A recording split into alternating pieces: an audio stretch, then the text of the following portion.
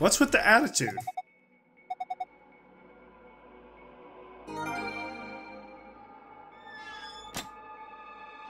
Trust me, guys, we will look at the gold files. Don't worry, I just don't want any spoilers. Not at all. Alright, let's do it again. Once more, this time with feeling, boys. Alright. Star of David, Moon, Sun.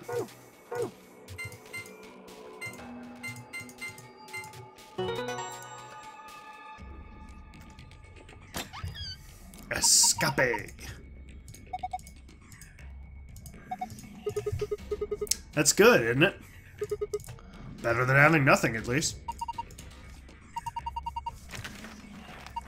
A map, of course. We've seen this before. Moon keys, of course. We've seen this before.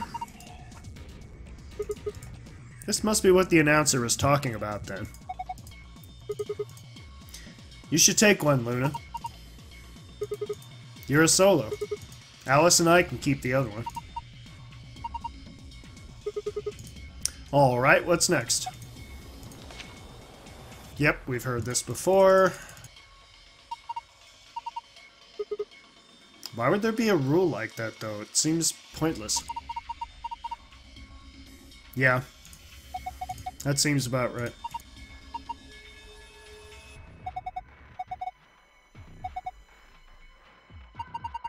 I know what that thing is!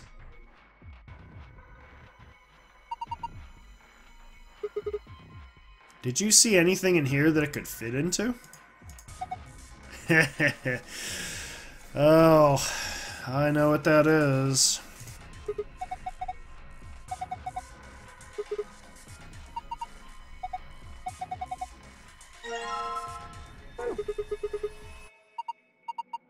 Take it!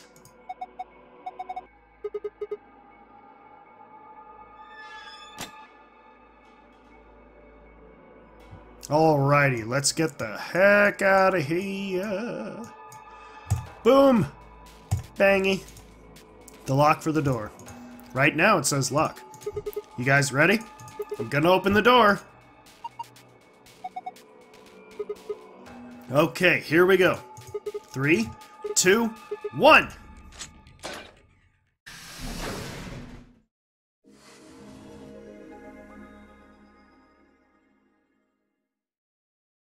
Now, hold up, Governor. COR BLIMEY!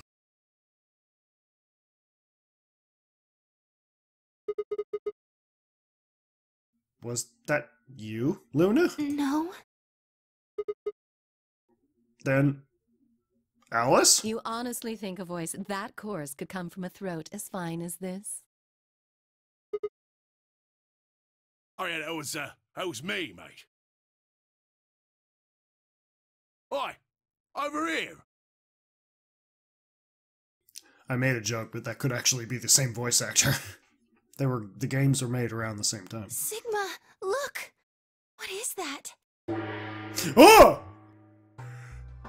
Oh, blimey, that hurts. Why do you have a British accent? Ain't right for a fellow's back to feel like this. Ladies and gentlemen, my favorite character in the entire game. Hello there, Gov.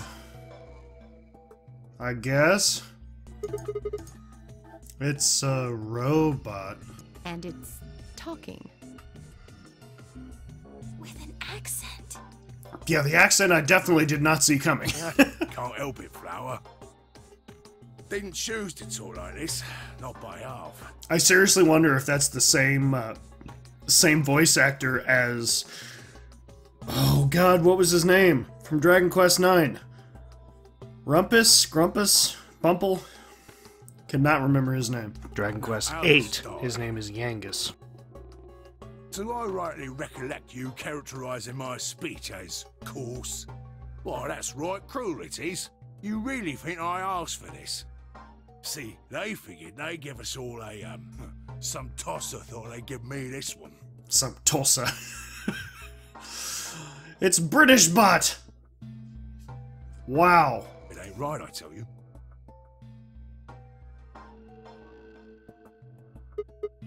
So, how to put this delicately? What the hell are you? Cooper. If you're a barrel maker, I'm an astronaut. Right you are, me old son, right you are. Well, go on, have a butcher's, mate. What do I look like to you? Robot, you say? I don't know half of what you're saying. Yeah, I would say you're a robot. Well, nearly there, but they call us Gaulems round here. No, he went into Southern American voice there. Or Western, sorry. Golem?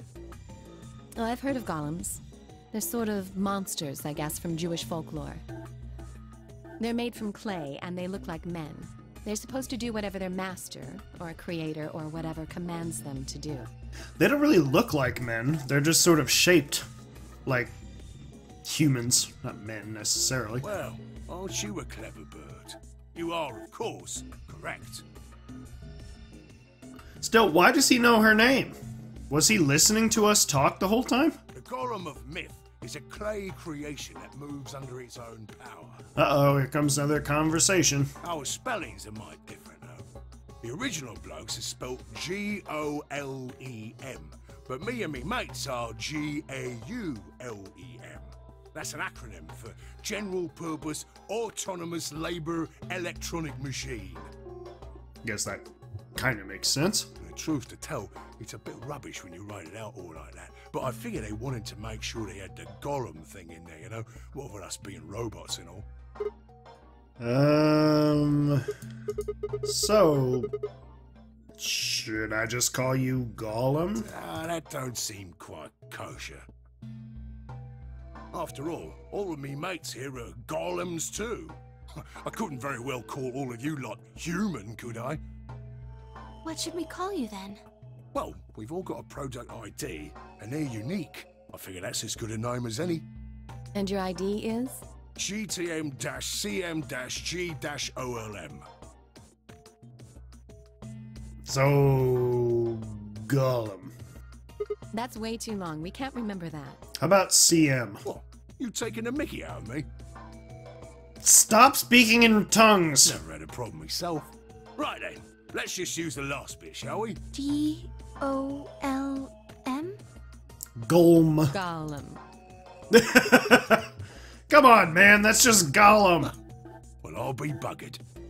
Can't say I've ever noticed that before. You know you want to say COR BLIMEY. Go ahead and do it. Sure, it's a strange coincidence, isn't it?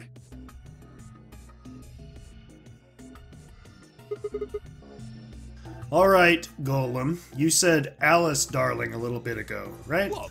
A gentleman can't say something nice to a pretty young bird, eh? No, I don't care if you call her darling. What I'm saying is, you called her Alice. How did you know her name? Oh, she ain't the only one of you lot whose name I know. I know who you are, Sigma, and you too, Luna. Okay, so you were listening to us. I'm right familiar with all 9 of you. How? Why? You don't know? Oh, they got cameras all over this place. Ah, so you've been watching us. I'm guessing you're not Zero. I mean, that would be pretty freaking ridiculous. Well, then again, the lenses aren't much bigger than a screw, and they're all hidden away, so I suppose I can't really blame you for missing them, you know? Yeah, makes sense. Now, as I was saying, there were these cameras, you see, and all of the data they record gets sent off to the mainframe in real time. So, I just gave the main core a ring, got those videos, and now I know everything you've done. Well, considering it's a robot and a computer, he probably had the ability to process all of that within a second or two. Does that mean... You're Zero Junior? Cool, blimey. Are you... I knew it! serious? I knew he was gonna say it. Haha. You gotta be off your box if you think I'm young Master Zero. The young master is a right proper AI what supervises all the electronic bits and bobs in this place. My humble self, and those with the misfortune to be like me, are more akin to computer terminals who are merely borrowing a little bit of the central core. So, Gaulems are kind of like Zero Jr.'s servants? No, not quite, Governor, not quite. Guys, you didn't actually have to write out governor. You could just put G-U-V apostrophe N-E-R. I'd say me and me mates here are more like arms and legs, right? Now, you lot don't have brains in your arms and legs, do you? Of course not. Right you are, missus. It'd be all sorts of nasty if your elbows and that lumpy bit on your ankle was all packed with brains. Well, we're like your arms or legs. The Gaulem seat of consciousness, so to speak, ain't in the head. Fact of the matter is, it's not anywhere in the body, which makes a fellow wonder, where is it? That's very true. In the mainframe? Spot on. So that part of me what thinks is in the mainframe. Everything this here body sees and hears and what have you, that all gets sent back there. Okay, so that's pretty much right. Then the mainframe does some sort of computery Jiggery-pokery! comes up with some decisions, and those decisions beget commands. Jiggery-pokery. Oh my god, I love this game so much. Now those commands are sent over the wireless like boop, boop, boop, and eventually my body picks them up. Finally, those commands cause actions what move the various bits in my body. That's why this thing's like a computer terminal, you see. So why do you think you have back pain? Because you don't have back pain. You don't have nerves. The body's just an output device of sorts. If we were talking about one of them personal computers here, you could say a Golem's kind of like a monitor, right? Huh? Wait a minute. Then wouldn't that make you part of Zero Jr.? Well, I suppose you could say that. What with us sharing the mainframe and all. Oh, it's clear that this is a way for Zero to observe us. I don't think he's Zero. That would be too freaking obvious, but Zero is watching us right now.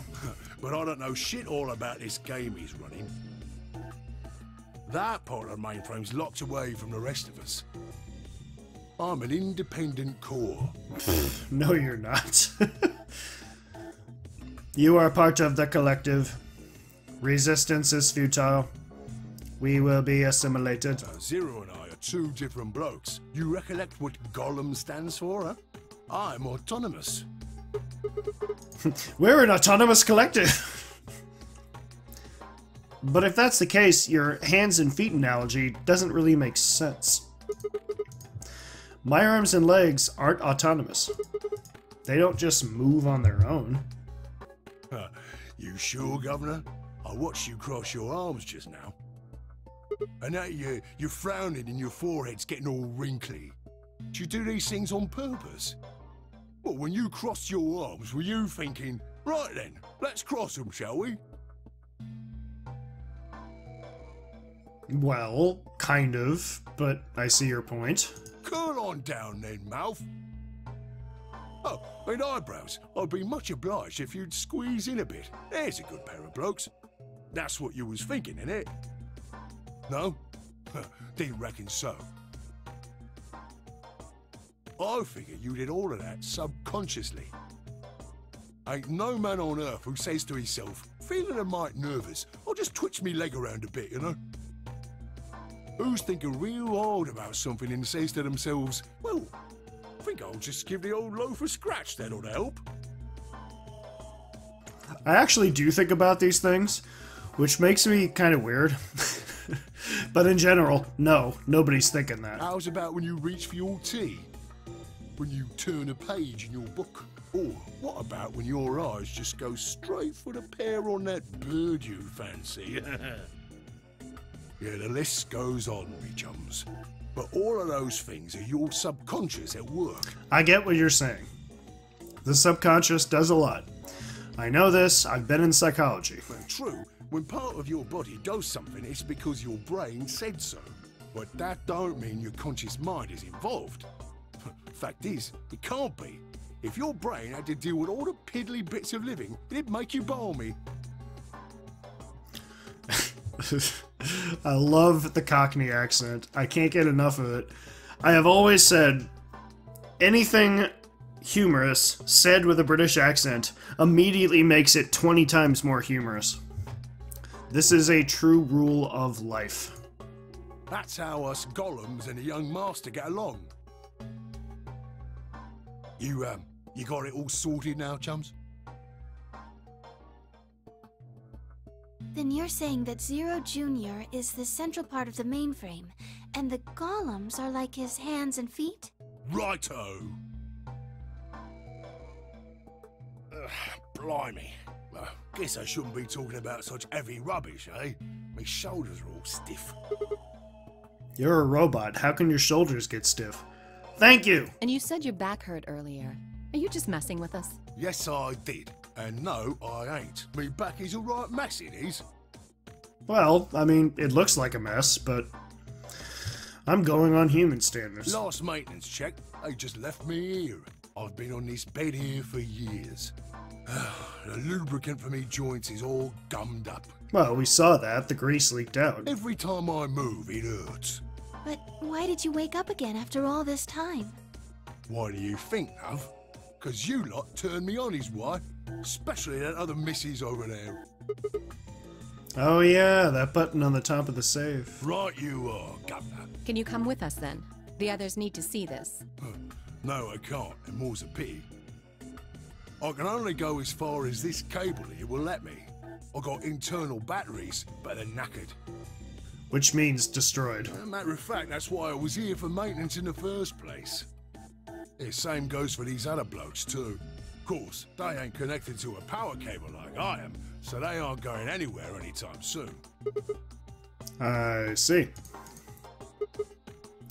So, you aren't gonna answer my question? Huh? What question is that?